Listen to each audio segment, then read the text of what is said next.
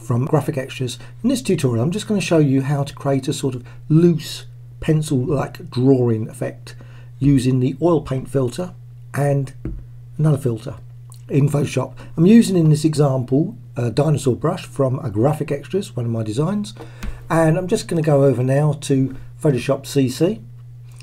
And the key thing I think for myself is the layer, new layer.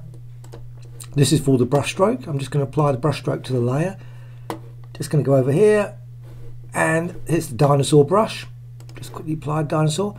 Now, the oil paint is quite a good filter, but it really actually needs something to work on. And I think actually, without actually having any fill, of course you can just see it's just completely white, it doesn't really work very well. So I'm just going to hold down the shift and just apply selection. Just going to quickly fill this, just quickly loose fill, and I'm going to fill it with grey. Oh, just missed a bit there. Fill that bit as well.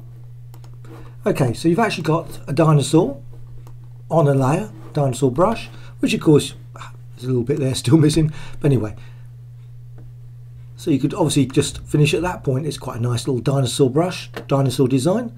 But I'm now going to go to the filter, oil paint, and I really love this oil paint filter. You can play around with this, create thousands of wonderful different designs, and you can just see the sort of sinews of the dinosaur as it's moving. It really feels fairly lifelike, and compared with the original sort of basic brush.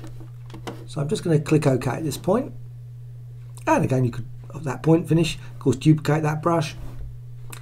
And now I think the Dinosaur Brush is oil paint filter is actually quite good once, but I think combined with other filters it actually really comes to life. So I'm just going to go now to the artistic film grain,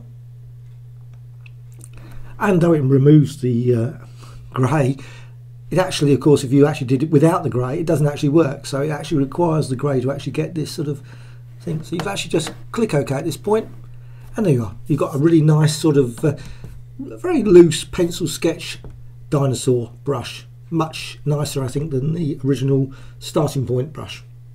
Anyway, I hope you found this quick tutorial of interest, and that you'll subscribe to the Graphic Extras channel. That'd be great. I'm always adding new videos every couple of days. Thank you much.